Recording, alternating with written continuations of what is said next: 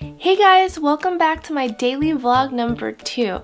So the reason why I wanted to start this vlog was to connect with you guys more, and one of your comments really stood out. One of you asked, what is your name? I don't even know. I normally just refer to you as Miss Honeysuckle. And this is exactly why. I've talked to so many of you guys that I don't know your names either. So hello, my name is Zhang. So for example, Doodah Girl, if you're watching this, I talk to you on a weekly basis, but I know you as Doodah Girl. I'd love to know your name too. Thank you so much for all of you guys that come by to say hi and leave me a comment. It's gonna be amazing for us to really get to know each other. I wanted to just share with you a little bit of what happened yesterday to my poor Ollie. Ollie, come here! The poor baby is in a cone. What happened was that we went out to the field to play ball with him, and he loves balls and was chasing it so hard that he couldn't stop. So I'm gonna put him down real quick. And he's just so intense when he plays. Like the border collie really comes out where he's just so focused on his job to go get the ball that he just like runs after it, afraid of any dog that might come take it away from him, so he like lunges for it, and he has a really hard time stopping, and so he like skidded to get the ball, and then it tore his dew claw. Poor thing. I started seeing his paws bleeding, so I didn't know what happened, and finally we rushed over there just to look at it, and part of his claw had come out. Like imagine if your thumb got separated from your hand, how gnarly that would be. But then we were super scared, and it was late at night. Actually it was like 8 o'clock, so none of the vets were open. So we had to call them the next day, and they said come in because that really needs to get looked at. And what happened was they cut off half of his dew claw. They gave us the option of either cutting it in half or removing it completely, and we didn't want to remove his dew claw completely, even though I don't really know what it's used for. I just feel like that would be really painful for him. So they cut off half of it and they stitched it up, and so they put a cone on him so he wouldn't bite or lick it. He hasn't gotten neutered yet, but that will be coming, so this is a test run for him. And the reason why we haven't neutered him yet was because I talked to several friends, you know, how to take care of a puppy, and my boss has 2 border collies and she's done extensive research, and she said that we should keep him unneutered as long as we can so that he could fully develop with his hormones and everything. A lot of times shelters would snip them off as young as like 8 weeks, and I don't know, I just feel like they don't have a chance to fully grow. And actually she said that that's when they can develop cancer maybe in their later years. So I didn't want that. I feed him organic food and he's my baby. So wish him well, you guys. He's in the cone until Thursday and he's just been crying so much. I just don't know what to do. Anyways, so he gets a lot of treats for now. So you guys, thank you so much for responding to me wanting to get back into my Vietnamese roots. I think it's really important.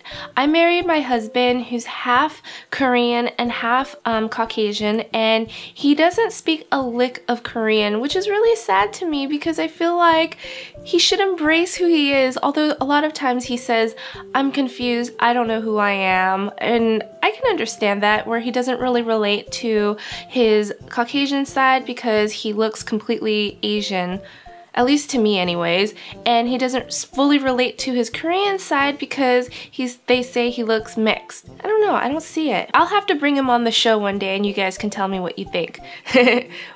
We'll objectify him.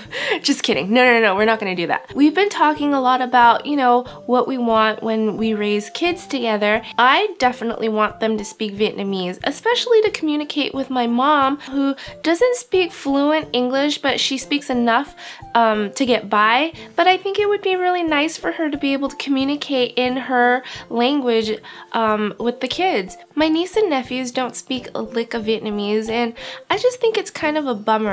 So yeah, I definitely want to teach my kids how to speak Vietnamese, and I want to learn Korean just so I could order some Korean food and one day go to Korea and be able to communicate. That would be really fun. We're immersed in so many different cultures today that I think it's just really important to learn what other cultures are about. When I was growing up, speaking Vietnamese in public, especially in school, wasn't really a cool thing to do, especially with a weird name like mine. I got made fun a lot for having a different name, so I didn't really embrace my Vietnamese culture as much as I should. But now, Vietnamese food, Chinese food, Korean food has exploded around here, and so people are really embracing new cultures. It's a way for me to show off who I am too. So, with the cookbook club, I've decided our first 2 recipes. If you guys are interested, I've left the link to the cookbook in the description box, or you can visit my website at Honeysuckle Catering and just follow along with the recipes that I post there. But the first one I'm gonna do is the wonton soup. And why am I choosing wonton soup out of all the other ones? Well, wonton soup has a really interesting story in my history. That was all I got to eat when we went out to a restaurant from the time I was able to eat solids until I think 8 years old. That was all my parents ordered for me. I didn't know anything else existed at restaurants except for wonton soups. And I would ask them later on, why did you always order me wonton soup? And they said, it was easy. I'm like, how sad. You shafted me of the restaurant experience.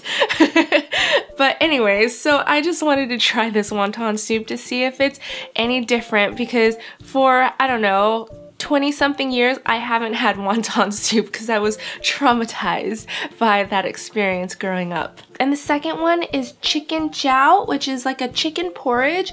I love oatmeal, so this reminds me a little bit of like oatmeal and porridge, but it also has a lot of healing properties because this is what we would eat when we were sick growing up. This book is really good. I'm excited to tackle the street food and the steaming chapters because they have all of my favorite foods like bánh bèo, the Chinese donuts that go really well with the porridge. It's called Jiao Long and bánh bèo, bánh cuông, and bánh bột lọc, which is so good. I can't wait to share it with you guys. Why did I choose this book? Like I said, it's to get back in touch with my Vietnamese roots, but I also met the author of this book. His name is Mr. Charles Phan, and he's the owner of a famous restaurant in San Francisco called Slanted Door. It's located in the Ferry Building right underneath the Bay Bridge, so you get this amazing view of Alcatraz. So I met him at an event and he's just so nice. He talked about the inspiration for the bánh căn that he was serving at that event that evening, and it was so funny how I met him. It was like meeting a celebrity. I was waiting for my husband to get some wine, and I'm walking through on my phone and I look up and all of a sudden I see him standing behind my husband and I'm like, oh my god. So I take my phone and I'm texting my husband and I'm like, turn around. And then he looks up and I'm like, hi, my name is Zong. It's so nice to meet you. I'm such a huge fan. It was like such a weird and funny moment. I was so starstruck by this chef that I had looked up to for so long. I have this book and I have his Slanted Door cookbook, and I love chefs and what they do because I love creating and I love what he's done not only with his food but building his empire of restaurants in San Francisco. He told me about how he immigrated to Guam and how now he travels all over the world to work with other chefs and different programs just to kind of get Vietnamese food out there, which is really awesome. So Mr. Phan, if you're watching this, hello, and I cannot wait to cook out of your cookbook. Again, tongue-tied. On to my second topic of the day, which is shoes. What girl doesn't love shoes, right? I am a shoeaholic. I think I own more shoes than I do clothes. It's like a collection to me.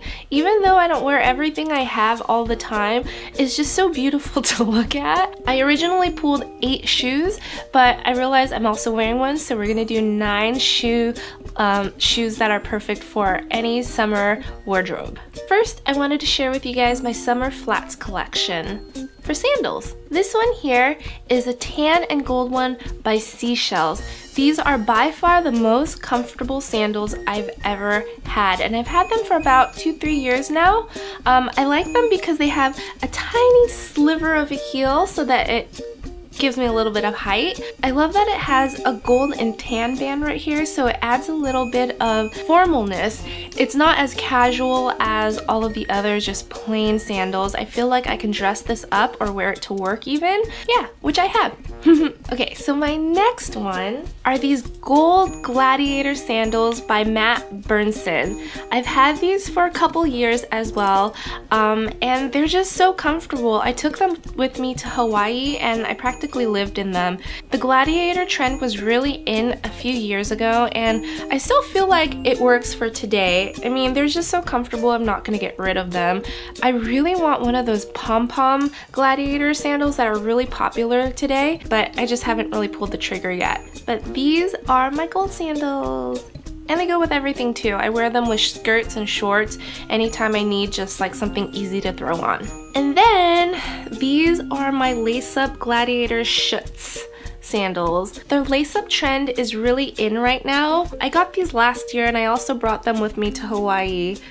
The sad thing is that my husband told me these shoes don't do you any favors. They cut off your leg and make you look stumpy. Whatever to him I say, whatever. I like them a lot actually, but I'll take his feedback and I'll just pair them with shorts or something. Usually I'll just wear them with like a sundress. They are just so comfortable and they just look fierce. Now we're gonna go into the wedge and platforms. These right here are one of my favorite shoes this summer.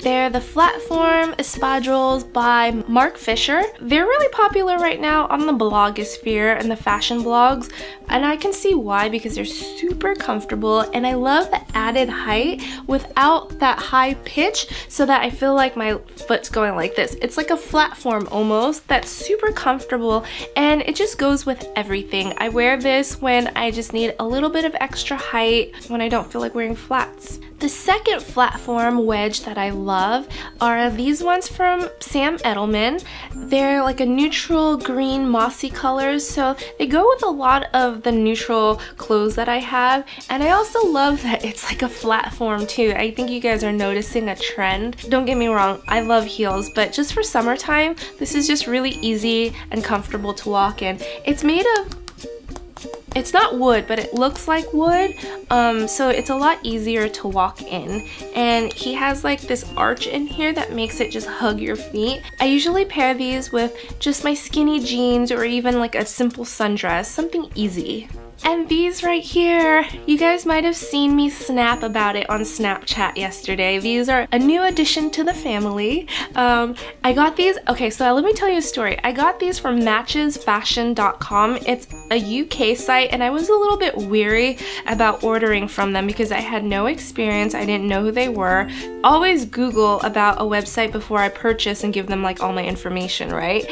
And I'm super impressed with them. I ordered these on Sunday, and I got these at my door from the UK on Tuesday. That is speedy service. I can't even get that on Amazon sometimes, you guys, so I'm super happy with them. More on the shoes. These are by Isabel Marant. I got them on super sale. I think they're made of, they look like wood, but they're a little bit heavier than my Edelmans, but they're super comfortable. I like that they're a little bit wider right here, so they're not like pinching my feet in. But the thing that really drew me to these shoes are the multicolored straps right here.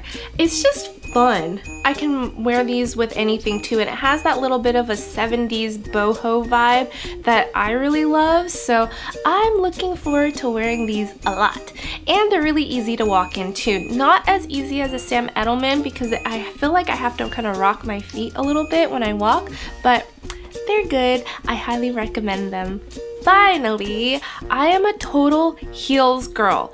In my 20s, I wore heels like almost every day, and unfortunately, I feel like it kind of ruined my feet. So now I try to just wear like platforms or flat as much as I can. And I don't work in a traditional office anymore, so I don't feel like pressured or the need to dress up professionally like I used to. So going into the heels, these are my favorite sandals. I've had them, I think, for I don't know, like 5 or maybe 6 years now.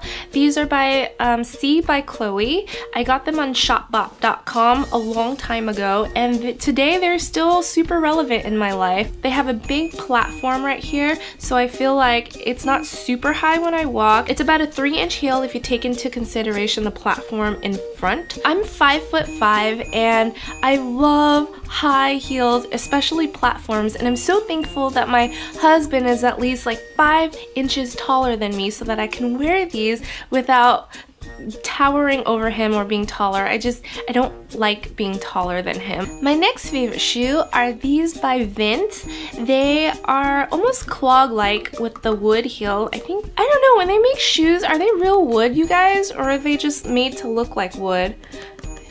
They feel kind of soft. Anyways, these are super duper comfortable for being like this type of clog wood. Just how it's constructed here. They're very well padded down here and they have a lot of support. So I really like wearing these, and they go with a lot of my dresses and pants too. So anytime I feel like I need a neutral looking shoe, I reach for these.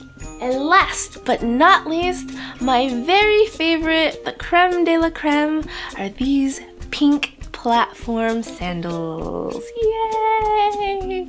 I know they're high too. They're like, I think 4.5 or 5 inches, but again, they have this platform at the bottom, which helps with the walking a lot. And these are by Loeffler Randall. I love that they're pink, and I wear these to any kind of like formal events. Let's say if there's a wedding, I'll pair a dress or something with these shoes. And a lot of times weddings in the summer are in grass, so given this nice thick block heel, I don't sink in. So they're really comfortable too, and I just love the color pink. It's my favorite color. It goes really well with this outfit too. If you guys liked any of these shoes, I've linked to them in the description box, and I also post my daily outfits on Instagram as well as my blog at Honeysuckle Catering, so check those out too. What are your favorite summer shoes, and are there any that you love that you want to share? Comment below. If you guys are new to this daily vlog, be sure to check out my vlog from yesterday where I talked about Vietnamese home cooking and my cookbook club and summer goals. Thank you so much for watching my day 2 vlog. I will see you guys tomorrow. Bye!